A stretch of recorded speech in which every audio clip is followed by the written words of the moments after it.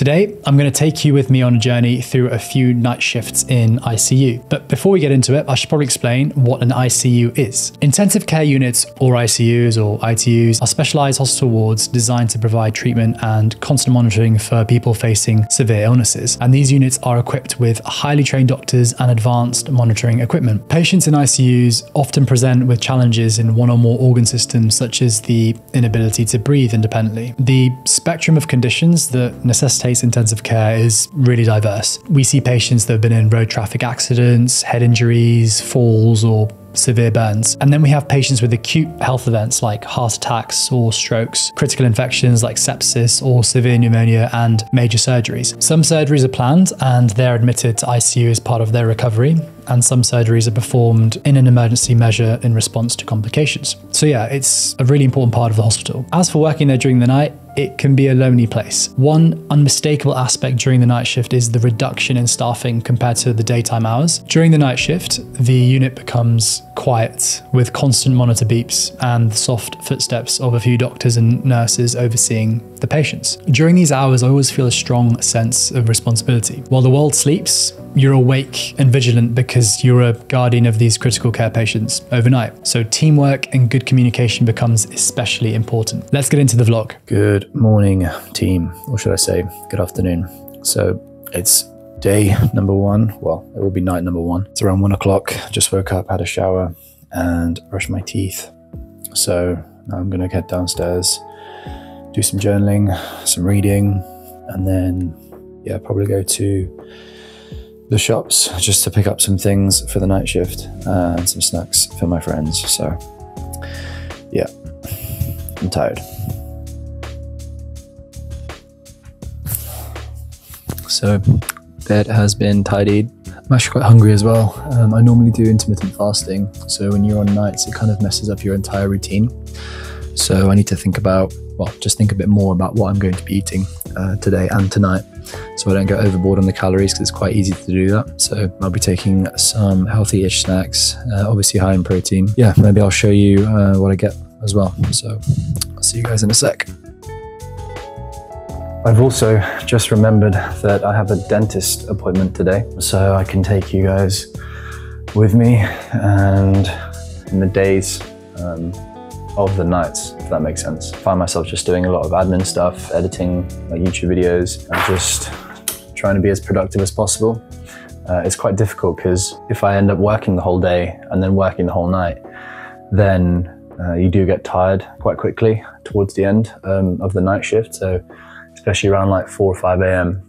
It's normally when I feel it hitting me the most. But if the night shift is busy, which, you know, sometimes it is, like really busy, then you kind of just have to get on with it. So time to meditate for a few minutes, have my morning coffee and get some work done, and then we'll go to the dentist. Also, I've just realized that my vest is inside out.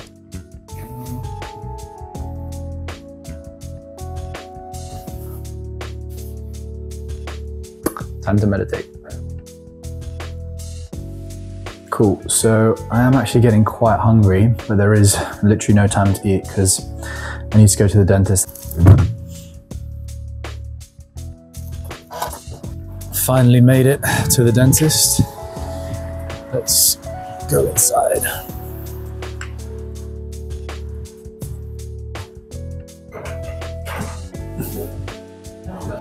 So for some reason I have to fill in this form every time I come to the dentist, which is just a bit weird, but it is what it is. So let's fill this in, shall we?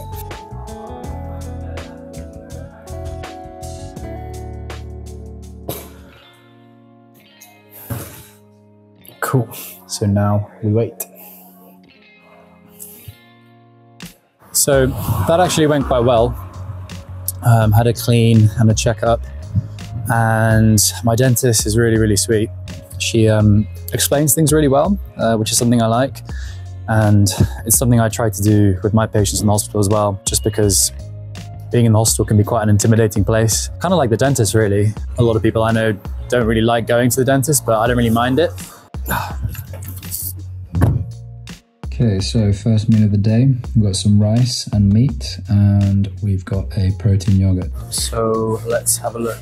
Definitely need one of these, just because I'm gonna get tired later, and sometimes there isn't coffee, so. So Tesco Express is obviously limited in its high protein snack range. So I'm stuck with this bar, which has 10 grams of protein. I do have some food with me that I'll have later, but I do like to get some snacks and things for everyone. So there's normally 5 or 6 of us in ICU working overnight. So it's always good to get some stuff for the team. So I've got some Jaffa cakes. I've got some sweets as well, actually, that they can have. And maybe something else as well. I'm struggling to carry all this and vlog at the same time. But yeah, we've gone for some Pringles. And I'm gonna get some protein yogurt. I don't know if you can see that down there. I've already got one with me in my bag, but another one might be a good idea, actually. Or maybe like a protein pudding. Yeah. Okay, so just walking into the hospital now. It's dark, it's cold, it's windy, and it's been raining as well, so yeah, wish me luck. Just had a walk through the emergency department and it's looking quite busy. There weren't that many empty seats. Okay. Time to go and get changed. Go. And this is where we pick up our uniform. That looks good.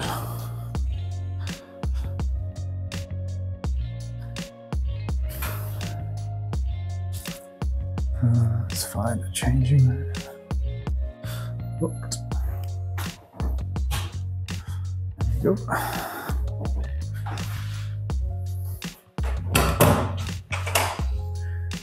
Okay.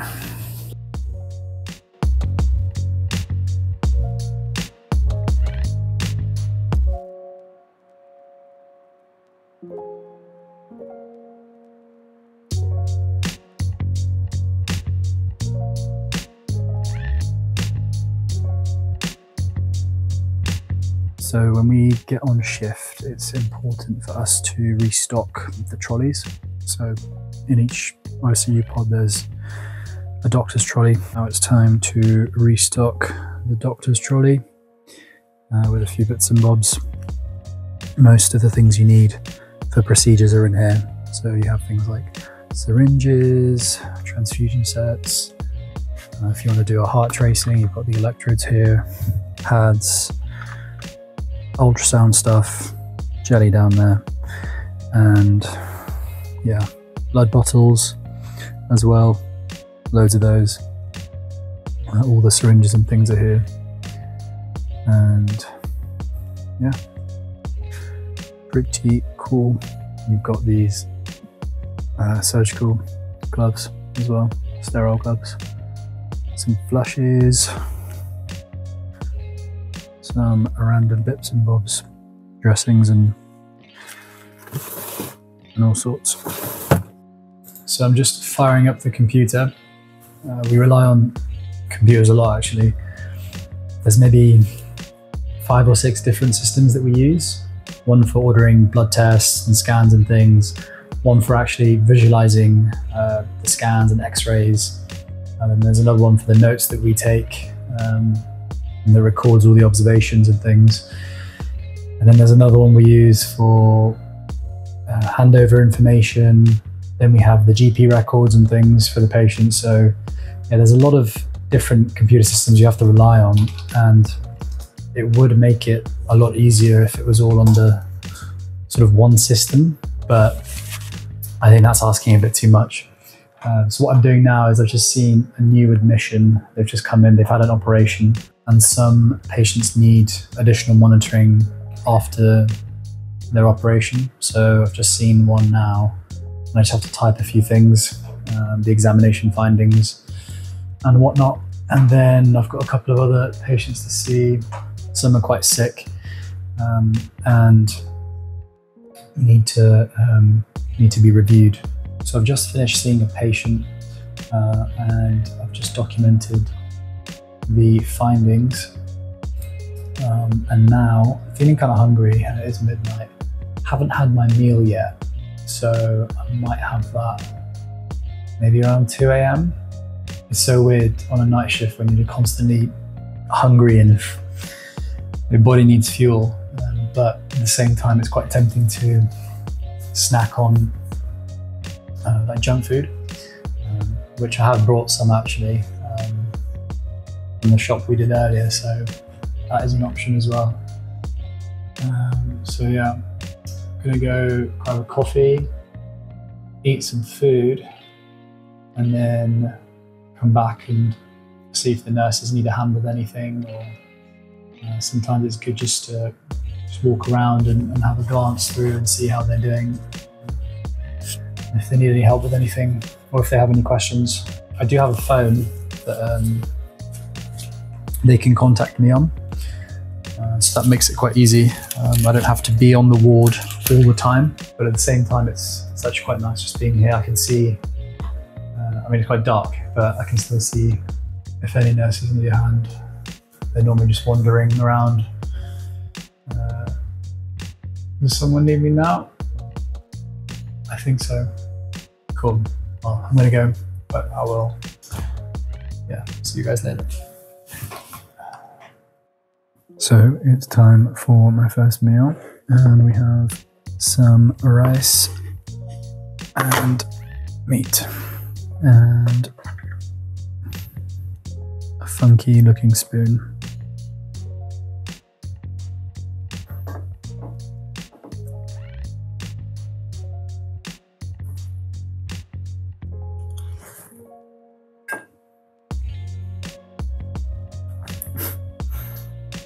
I feel like I've been sat down for ages. I tend to not sleep much on night shifts.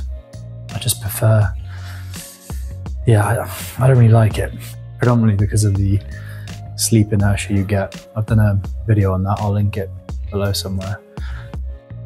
So it's 5 o'clock in the morning and it's pretty quiet unless you're on the wards, in which case it's manic.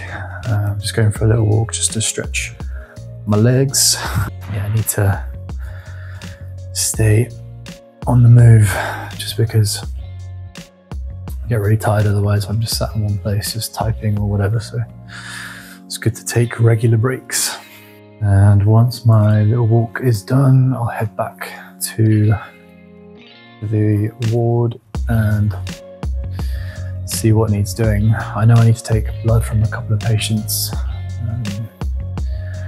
but it's only just gone 5, so it's better to do that a bit later on in the morning, like 6 or 7, so that when the morning team come on the ward, they'll have all the bloods and things ready. It's eerily quiet at night.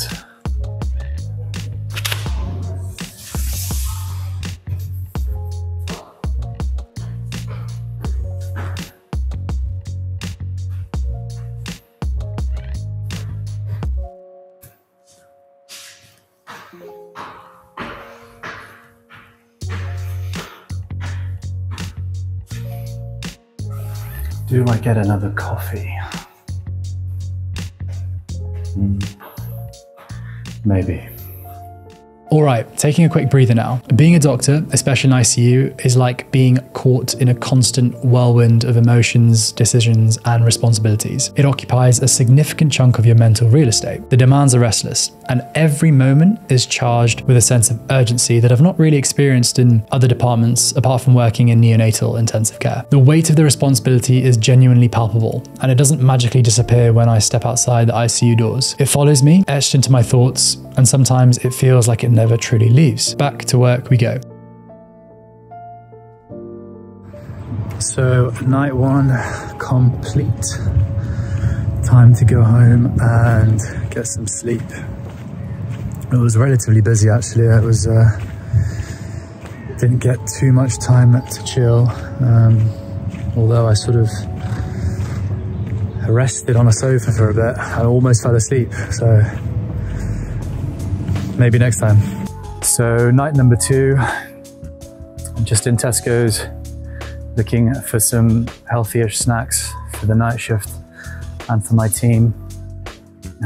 Sorry, I haven't actually managed to film anything after I went home because I was just so tired. But I slept pretty well all the way until like 3 o'clock, so can't complain. And I did fit in a gym session as well, which is good because I haven't been for a few days, so did a little back and buys workout, so that was good. One of these.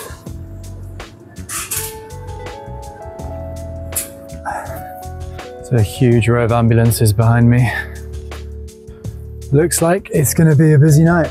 So I will catch you inside, just need to get changed and then stick my food in the fridge.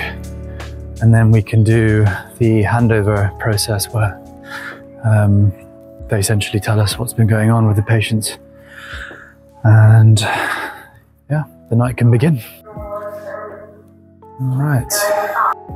My backpack is actually full to the brim with snacks and food. So, oh, that's one thing I forgot. Oh, I think I forgot my water bottle. Oh dear. It's fine. We'll just drink coffee.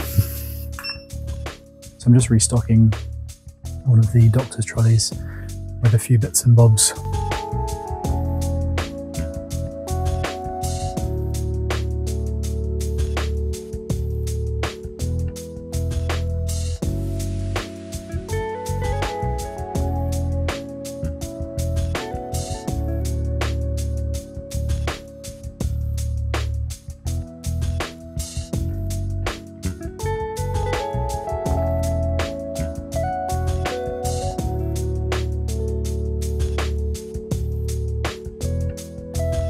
It's been relatively busy, especially at the start. We had quite a few new patients coming in to ICU, and at the same time quite a lot of patients leaving, so or being discharged to the wards. So when there's like a high turnover of patients, it can get quite busy. So lots of jobs and patients to review, quite sick ones too. So yeah, it's been fun so far. So I've just managed to find a few minutes to document a few things.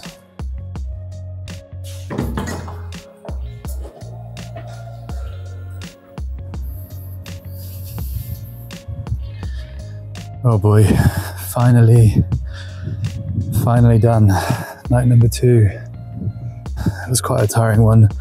First few hours of the night was kind of non-stop. We had a few admissions and they're all really ill, so I had to do loads of tests and just keep a close eye on them, and the nurses were contacting me quite a lot for various different things. So yeah, my phone was going off non-stop, probably around 4:30 to 5. It must have rang like 20 times.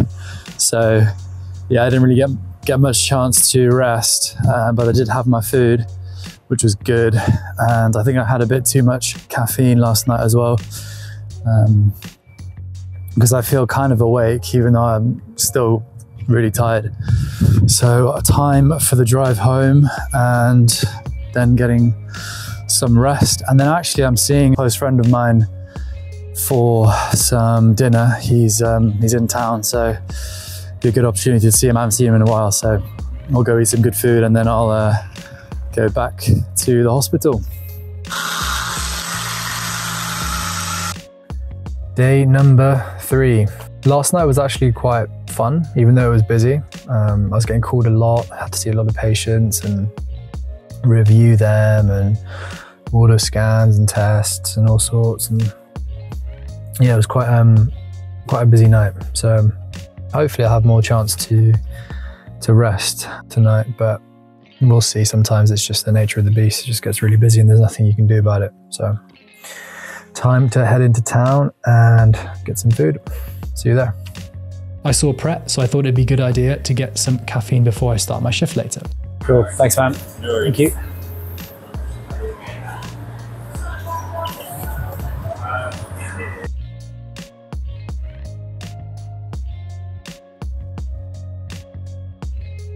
So I'm just arriving at the hospital now. Had a really good dinner with a close friend of mine, and we went to Wagomma's Shock. Quite good actually. Had a hot pot chicken thing with some chili squid.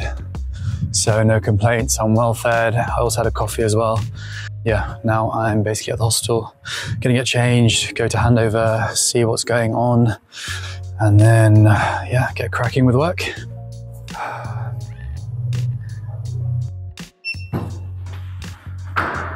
Quick change into scrubs and we're ready to go. Cool, so I've just finished typing up some notes and I've checked my emails as well. And now I think it's time for a coffee. It's almost midnight. And probably a snack as well. So yeah. One thing that is a little bit annoying about night shifts is that I've mentioned this before, but you kind of tend to overeat, I find, because you wake up sort of hopefully in the afternoon, sort of the day of your night shift, and then you obviously need to eat. So this is a portable X-ray machine. Most of the patients in ICU are on some kind of organ or life support, meaning that taking them down to X-rays is not always easy. So there's a portable one here that we use. So last shift, done and dusted. I feel so groggy and disgusting, having been up all night. But it was a good shift. Learned a few things, had a few traumas. So went to the emergency department, and also had a couple of admissions to our unit, some post-op patients that had neurosurgery, which was cool. And yeah, had a few bits and bobs, some issues to sort out over the night, and some pretty unwell patients. So yeah, it's good. I feel like I've made some kind of a difference today, or tonight, or last night. Yeah, so time to head home now and maybe get something to eat and then go to sleep. But I'm gonna try and not sleep too much, because otherwise I'll have broken sleep like later tonight. So yeah, maybe sleep for a couple of hours and then yeah, take it from there. So I hope you guys have enjoyed the video. Let me know what you think, and I can do more of them if you like. So yeah, I'll see you guys in the next one. Peace.